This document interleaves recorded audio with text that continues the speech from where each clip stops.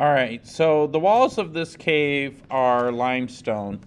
When hydrochloric acid is dropped on limestone, a chemical reaction occurs that produces a gas. Geologists use this reaction to determine whether the rock sample contains the mineral calcium carbonate. And there's the molecular formula there. So it says what are the general types of chemical reactions? So that's what we talked about today in your reading. Some general types of chemical reactions are synthesis reactions, decomposition reactions, single replacement, double replacement, and combustion reactions. So just as you classify matter into different types, you can classify chemical reactions into different types. Reactions are often classified by the type of reactant and the number of reactants and the products. So synthesis, reaction is a reaction in which two or more substances react to form a single substance. In other words, you're going to take a couple things and add them together and make one thing. Water is a great example of that. H2O, you take hydrogen and oxygen, put them together, and you make one thing, which is water. But the reactants may be either elements or compounds. The product synthesized is always one single compound. And the general equation for this is A plus B equals AB. Okay? In other words, for hydrogen and oxygen, you would say hydrogen plus oxygen gives you H2O. Okay? So sodium metal reacts vigorously with chlorine to form sodium chloride. That's how salt's formed. You take two sodium atoms and combine them with two chlorine atoms, and you get 2 molecules of sodium chloride. Another synthesis reaction is hydrogen and oxygen reacting to form water. So you take 2 diatomic hydrogen, that's 2 atoms that stay connected, plus 1 diatomic molecule of oxygen, put it together, and you get 2 molecules of water. Decomposition is a reaction in which the compound breaks down into 2 or more simpler substances. So the reactant in the decomposition reaction must be a compound. The products may be elements or compounds. The general equation for decomposition is AB equals A plus B. So this is like the reverse process of synthesis. Okay. When electricity passes through water, water decomposes into hydrogen and oxygen. So this is the same equation that we had before, but backwards. Now, if I hit water with a little bit of electricity, it breaks down back into the hydrogen and oxygen. That's decomposition. Cement factories use a giant kiln or oven to heat a mixture of clay and limestone. The heat causes the calcium carbonate in the limestone to decompose into lime. And so here's the chemical reaction. You have this, and when you add a little heat, it breaks down into this. Single replacement. A single replacement reaction is a reaction in which one element takes the place of another. Single replacement reactions have this general form. A plus BC equals B plus AC. So basically, A took the place of B. Copper replaces silver in silver nitrate solution in a single replacement reaction. The solution turns blue and the silver crystals form on the wire. So they put, well, maybe we'll do this as a lab. But basically what's going on here, if you look at the formula, copper replaces the silver. Ag is the silver. So copper and the silver kind of swap places. Make sense? Potassium reacts with water in a single replacement reaction that produces hydrogen gas and potassium hydroxide. So same thing here.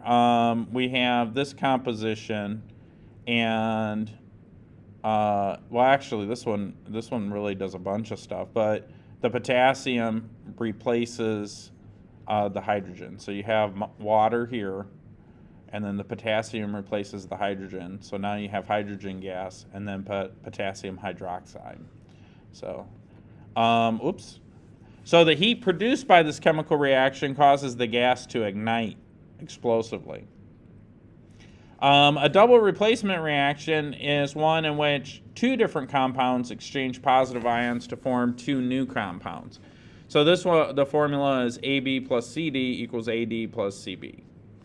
Two replacements that take place in this reaction, A replaces C and C replaces A. So it's like you're swapping them out, right? There's two replacements is the best way to do it. So here's an example. When potassium iodide solution is poured into a solution of lead nitrate, a double replacement reaction takes place. Lead iodide forms as a yellow precipitant, and potassium nitrate remains in the solution. When geologists test calcium carbonate content in a rock, they use a double replacement reaction. The product is carbonic acid, and that decomposes into carbon dioxide gas and water. Combustion. Well, this is fire.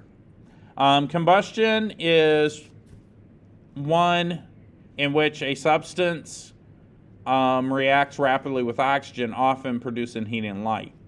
The main component of natural gas is methane. When methane burns in oxygen, the combustion reaction occurs. So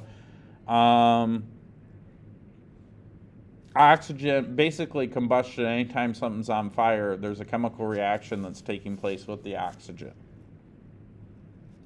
A Bunsen burner generates heat and light, and we're burning natural gas. So if I took my burner out of the cabinet and hooked it up to the gas thing, turned the gas on and burned it, I'm going to use mostly that methane gas or the natural gas that we have piped into the school, and then it'll have a combustion reaction with oxygen in the air.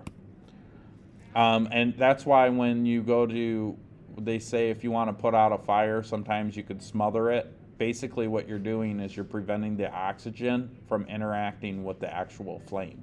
If there's no oxygen, most of the time there's no fire.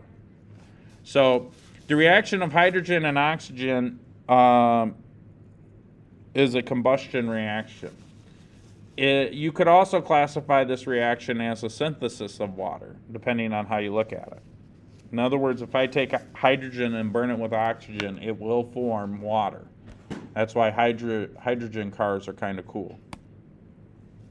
So how did the discovery of subatomic particles affect the classification of reactions? Well, the discovery of subatomic particles enabled scientists to classify certain chemical reactions as transfers of electrons between atoms. So there's a reason all this stuff takes place. And it has to do with the subatomic particles, the structures of the atoms, and so on and so forth. A reaction in which electron is transferred from one reactant to another is called oxidation-reduction reaction, or redox.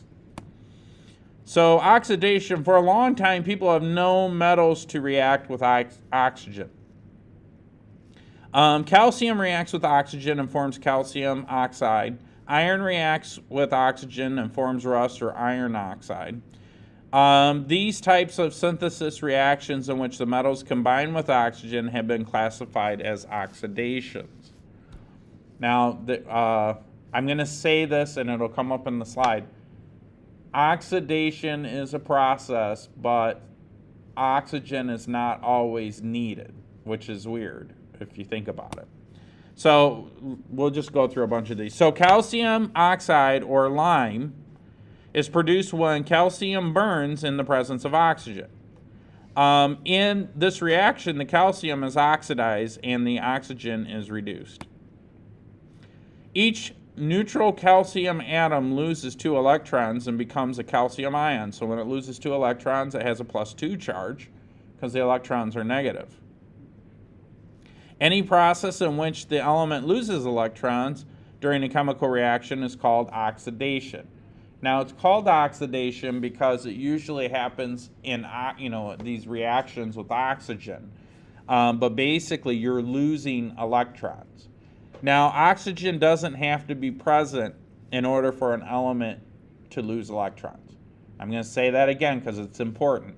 Oxidation is the label that we give in a reaction where an element loses electrons. Okay? It most often happens with oxygen, but it can happen with other elements too. So oxygen does not have to be present in order for an element to lose electrons. Reduction. Well, if something's giving off some electrons, they got to go somewhere. So the process in which an element gains electrons in a chemical reaction is called reduction. As calcium atoms lose their electrons during the synthesis of calcium oxide, the oxygen atoms gain electrons. As each neutral, meaning it's perfectly balanced, same number of protons, same number of electrons, as each neutral oxygen atom gains 2 electrons, it becomes an ion with a negative 2 charge. Okay? So oxidation and reduction, or redox, as you'll hear Mr. Adams call it from time to time, always occurs if there's going to be some sort of synthesis where there's a new compound formed. So when one element loses electron, another element gains electrons. The reactant is the one to be reduced if it gains electrons. The reactant is oxidized if it loses electrons. So the one gaining it is reduced. The one losing them is oxidized. Oxidation-reduction reaction does not always involve complete transfers of electrons. For example, in the synthesis of water, hydrogen is oxidized and oxygen is reduced, but the transfer of electrons is only partial. Okay. Which of these statements best describes a double replacement reaction? It's A. 2 different compounds exchange positive ions to form new compounds. Which of the following statements is true about oxidation-reduction reactions? C. Oxidation-reduction always occur together if there's some sort of reaction. If you give up 2 electrons, somebody has to get 2 electrons. And that's it. That's all I got for you guys today. So give me 1 second.